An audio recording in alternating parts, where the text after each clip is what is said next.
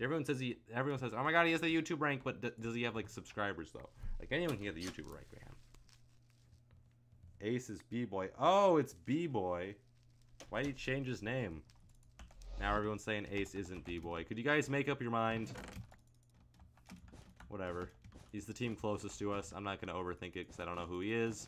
If he secretly has 12 billion subscribers, then please notify me. Otherwise, everyone's still fighting over what YouTuber was. I don't care. I'm here to win Bed Wars and farm Minecraft subscribers. All right.